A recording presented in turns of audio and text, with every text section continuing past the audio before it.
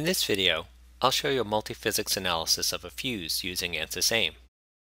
AIM includes a number of templates. Today I'm going to begin by selecting an electric conduction template. The template has a number of options, and I'll select electric conduction, thermal, and structural to include the effects of all three physics in my simulation. And I'll go ahead and execute the template. The template's now completed, and it's set up a series of tasks that define my simulation process. I have a task for geometry, mesh, physics, and results. To review the model, I can also activate a translucent display to help visualize the internal components of the fuse. Next, I'll continue the simulation by generating the mesh. The default mesh in AIM can be specified by setting the mesh resolution slider to define a low or a high resolution mesh. For my example, I'll simply accept the default mesh and update the mesh task to generate the mesh.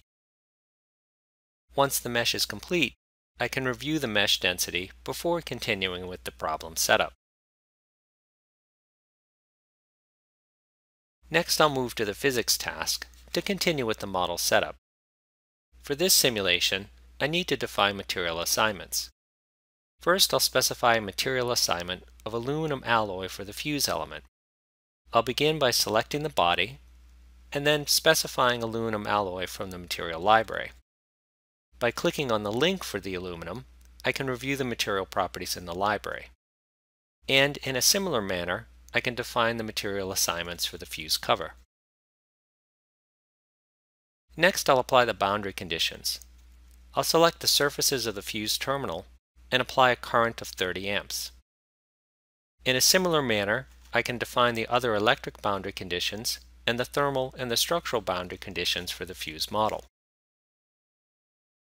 Once all the boundary conditions are defined, to review the individual boundary conditions, I can just hover over each individual boundary condition with the mouse to review their locations on the model. Next, I'll go ahead and execute the solution.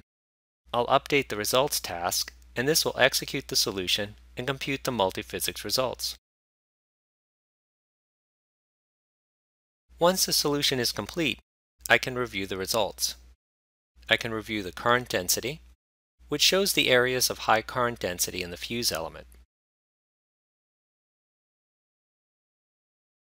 I can also review the temperature contours, which show the effects of the resistive heating due to the electric current.